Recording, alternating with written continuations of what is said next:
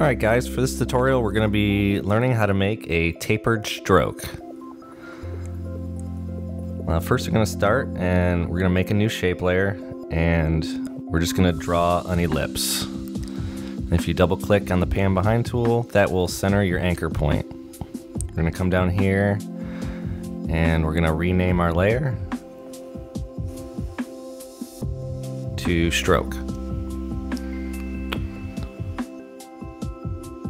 Okay, now we're just gonna position our layer. It doesn't really matter, but I'm gonna position it up in the top left, and we're gonna put a keyframe on stroke or scale and position.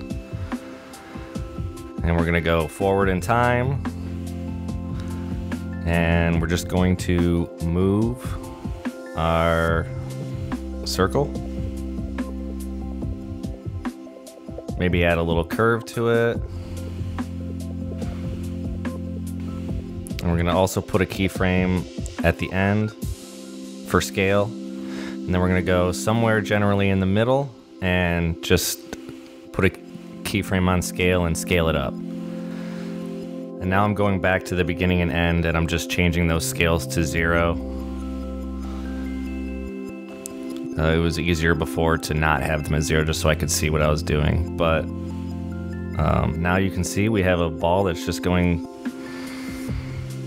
following the path and scaling up and scaling down. We'll ease in and ease out our position. We'll go into the curves and sort of exaggerate those. So now it's got a nice ease in and ease out. And because of the ease, we'll move our, well actually I'll just make this go a little bit quicker so it's a little snappier.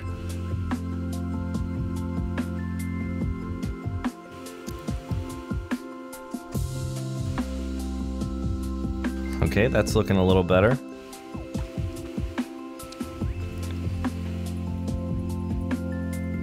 Now I'm gonna go into my effects and I'm gonna grab an effect called Echo. I love this effect. You can use it for lots of different things. I'm gonna go in here and change the blend mode. It's kind of, the echo operator is kind of like the blend mode. Maximum basically makes it a smooth color. If you had other things on, then the overlaps would create weird things. And I'm just gonna play with the settings here. As you can see, it's creating an echo of our circle. It does what the name implies.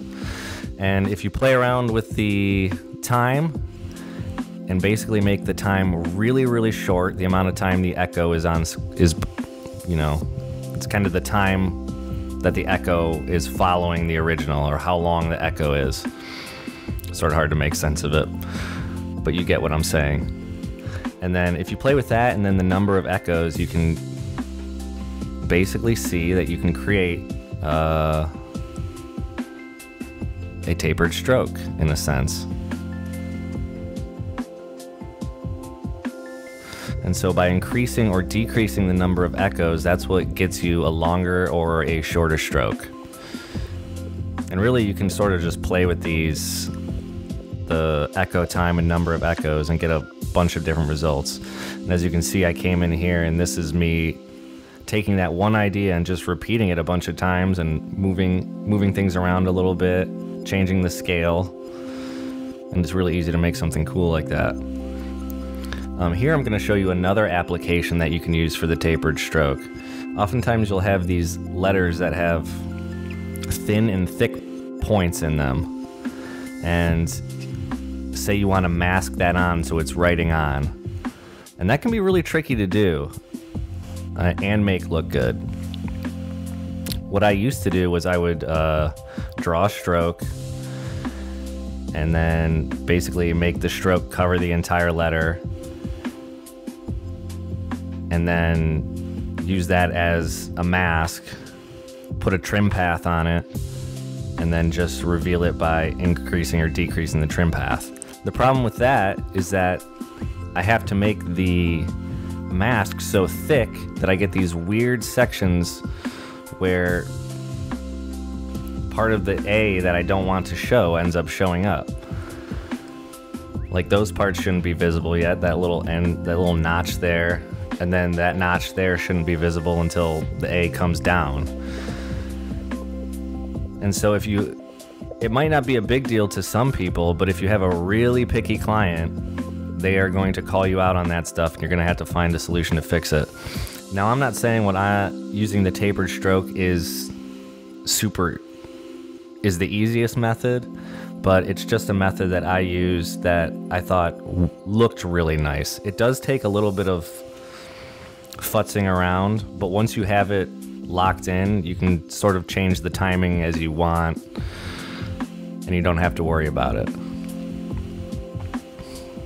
So basically, we're gonna just take the same principle of the tapered stroke and apply it to the A. And that means putting keyframes on scale and position and basically tracing around the A and making sure that, you know, as long as our circle is a little bit bigger than the width of the A, it'll make a tapered stroke that sort of perfectly covers the A without getting those notches we're trying to avoid with the other method. So as you can see here, I just kind of quickly do a first pass, and then for the end, I just do a really hard ease out or ease in, so that it looks like as you're finishing the letter, you're kind of slowing down. And then once again, I grab my echo, I turn my time way down, and you're already starting to see how it's covering the A perfectly, but in a way that doesn't overlap parts that we don't want to overlap. So once you get here, you basically just have to go through again and make little tweaks. Like I needed to make the circle slightly bigger, curve my position lines a little bit.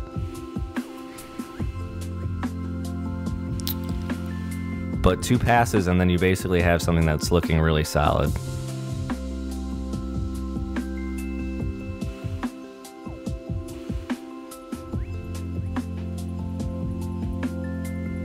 And then once again, I just make the stroke an alpha matte, and then I kind of play it through.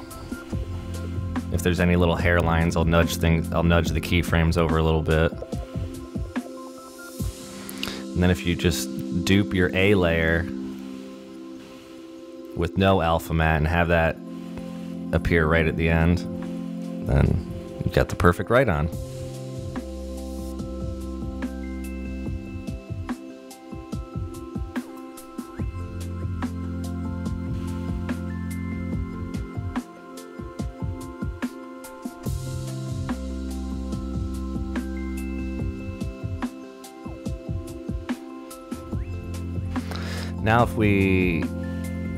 Now that we have that sort of locked in, we can pre-compose and come to the very end of the animation, add a keyframe, and you can sort of push and pull to make that longer or shorter.